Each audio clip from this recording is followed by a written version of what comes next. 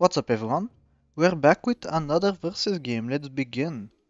I'm really excited to play today. The gang, finally someone with lower elo than me. First time it's ever happened, I believe.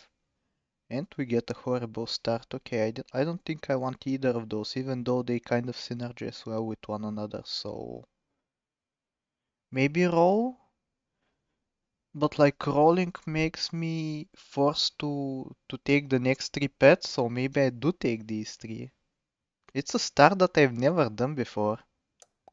So maybe I take him. So like the synergy is that because this is going to gain a perk, these two are going to gain some attack, so they are going to be 3/2s. So it's basically like having two beavers and a cricket. Oh no. Starting off with a misplay. And making my opponent wait for the entirety of the... however long that was. I think it was 25 seconds. Okay, we take a ladybug. I kind of want another beetle. I don't think I really want a fourth ladybug though, so I'll skip it. And we do get a beetle. Maybe even put an apple because I'm not really looking for anything. Or I could take another beetle if I find it. Yeah, I think that's actually wiser. And we do find it, thankfully. Because the turn 3 hatching chick is actually so strong that I believe it is worth it for me to look for it at the cost of an apple. So let's hope that we find it. Oh, let's go! We take it instantly, I don't even need to take a look at the rest.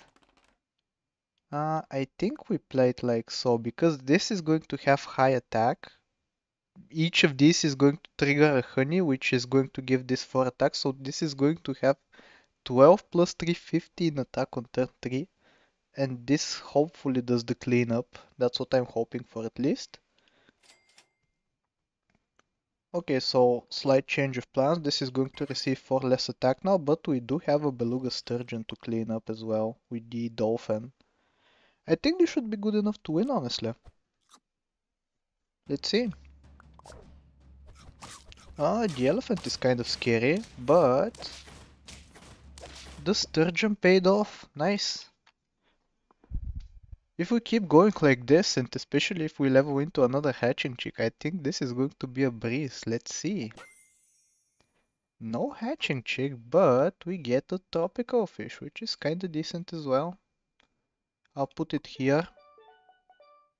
I've discussed in previous videos how I usually like to scale up the hatching chick because it's most likely going to stay on the team until the end of the game, but the way this is going, the game might end by turn 6, so I am not really sure how to proceed here. Maybe buff this, so it doesn't die instantly to the mosquito. Especially with the buff from the tropical fish, it's not going to die to the snipe plus the mosquito, which is very nice. And I don't think I need the level on the beetle. Neither of those interest me, so keep rolling. Bat is kind of interesting, honestly, but I don't think I want it. I'm going to push for tempo. Unless I can guarantee that the bat hits the elephant right here, I don't think it's worth it for me to go for that. And actually the level up into the meat bone was surprisingly useful, I didn't consider that.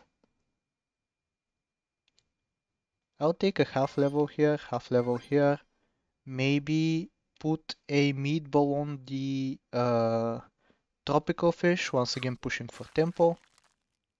I kind of want to put a garlic on this, but it's going to be replaced by a meatball, so it's not really worth it. Yeah, I'm going to push for tempo with the salads. Hopefully next turn I'm going to buy 2 salads and find another tropical fish and another beluga sturgeon. I think that way we're going to get some very nice level ups on turn 5 or like turn 7, sorry. Tier 5 that would be. We can take a garlic here. You know what? I'll do that because most likely we're going to win this round because of this garlic, and resulting in that will be the position of 6-1, so that it's going to be very difficult for my opponent to stabilize. Yeah, he's taking so much tempo in the form of dolphins, but it's not going to help out. We win once again. And today's shaping up to be a pretty short video. We even get the double level up, extremely lucky. That though isn't very lucky. Let's level up once again. Poodle Gold. Do I want to sell the hatching chick? I think I might want to sell the hatching chick for some scaling. Actually, no, I'm just going to push for the win. What am I talking about? This receives a pie, making it get above before it replaces its perk with a meat bone. The ladybug even gets some attack out of it.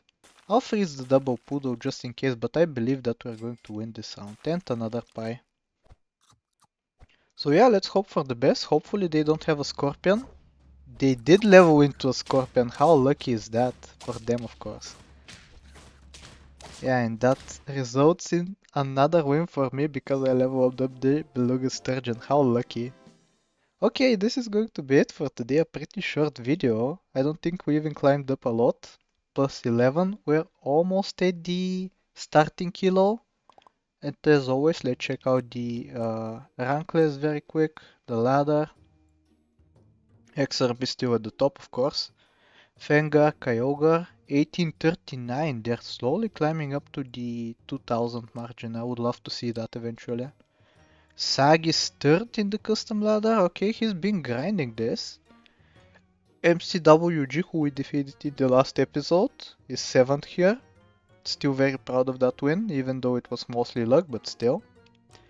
And the weekly ladder, which might not even load, okay. Kind of concerning. If it doesn't load, I'll just end off the video right here. Yeah, let's give it 5 seconds or so. Okay, it did load, yeah, thankfully. No one from here that I recognize. Oh no, here is Kyogre, but other than that, I don't think anyone else here is recognizable for me. But anyway, this is going to be it for today. Pretty short video, pretty quick win, which I'm very happy to see. If you did enjoy it, please like, sub, do all the generic stuff, and I'll talk to you next time. Take care.